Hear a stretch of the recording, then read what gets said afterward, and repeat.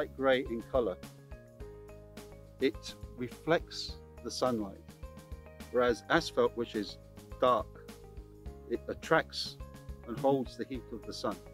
So in general, the heat in the sunny periods of the year is somewhere in the order of 3 degrees centigrade less here than it would be if all the roads were in asphalt. If any patch or blocks cause some damage or get damaged in some way, you can just lift them out of place. You compact it well, and then you put new blocks in that place. You can't do that so easily with asphalt. So we're constantly thinking about international standard construction, use good quality materials, durable, strong, test to make sure that they are built properly, but also we're thinking about the environment. We want to make this place really special, that people will love to live and work here.